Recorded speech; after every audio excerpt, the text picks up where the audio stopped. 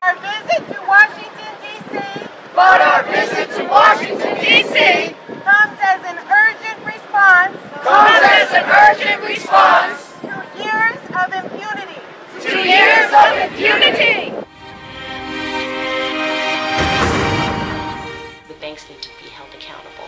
These bankers have destroyed the economy, ruined millions of people's lives through their predatory lending.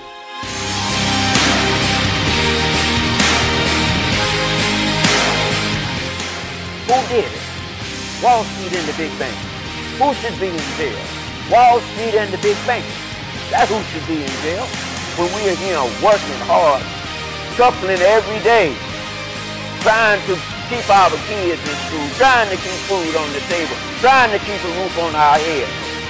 And you putting us out there like that.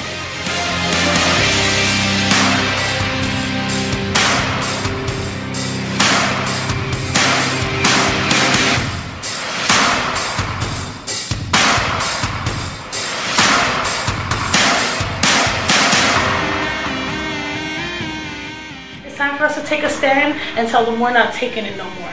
And that we're gonna come here, we're gonna do this action, and I'm gonna keep standing up to them and keep doing the same thing in the city that I've been doing, occupying homes, fighting foreclosure, standing up to the big bankers and the government.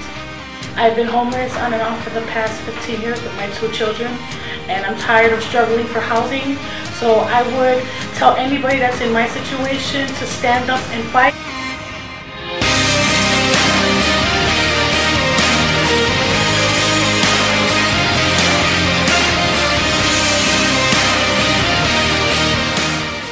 Protest that's going on down here on Constitution Avenue in front of the Justice Department. There are a couple of different groups apparently that are involved in this protest this morning. The Home Defenders League and Occupy Our Homes. I'm told by the organizers that those are national groups. They're concerned about the mortgage crisis. They have come here to the Department of Justice.